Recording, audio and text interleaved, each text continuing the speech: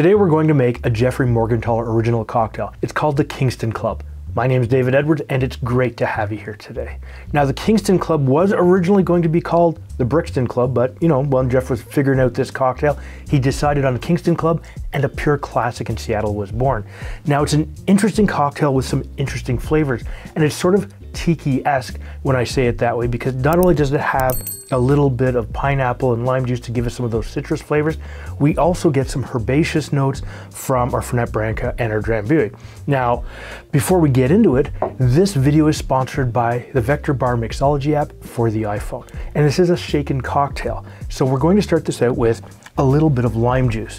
So what we'll do is we'll just cut out and squeeze 3/4 of an ounce or 22.5 milliliters directly into the glass.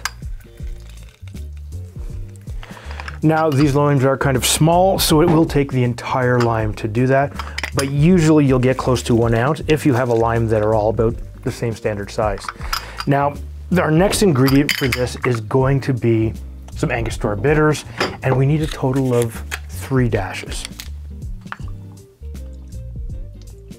After this, what you want to do is you want to move to your pineapple juice.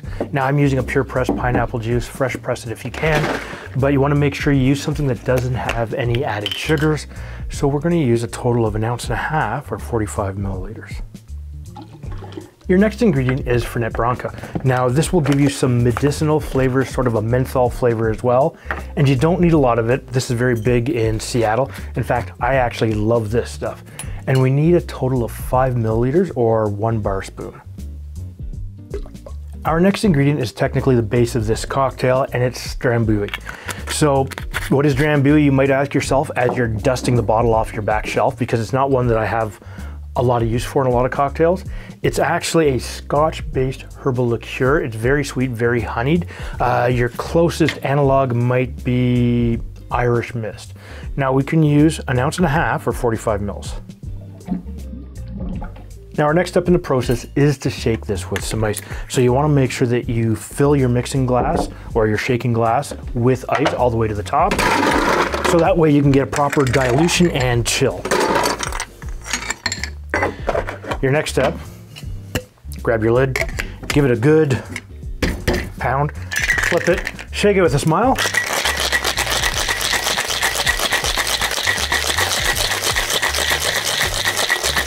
And you want to shake this for a good 8 to 10 seconds hard. Pop it open with the strength of 1,000 pineapples and put this off to the side, because our first step is now to fill this with a little bit of ice. Our next step is to add another ingredient. So we'll just fill this up here. And what we'll do is then grab our soda water and we're going to pour this directly into here. So we need a total of 1 ounce or 30 mils. And the reason that we actually add our soda water to this shaking vessel first is so that when we pour it into our glass with the ice, we get even disbursement throughout the entire cocktail, so all of the ingredients are all the way through.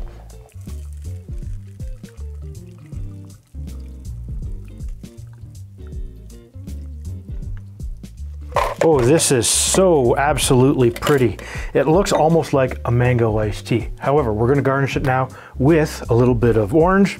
So you just wanna pull yourself a nice good swath for a peel, and then, after you try not to drop it, give it a bit of a squirt, rub everything around the edge, take that piece off, and then we'll just twist this on top, like so.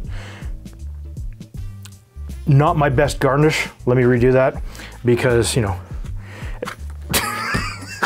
all right, let's try this again. I'm having one of those days apparently. So,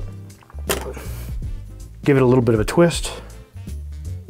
Place it on top. I'll make it look pretty for the actual, for the thumbnail. Give yourself a straw, and away we go.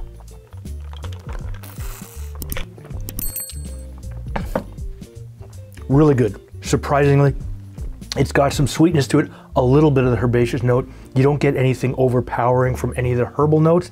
Everything blends together really, really well, like you would expect from something that Jeffrey Morgenthaler put together.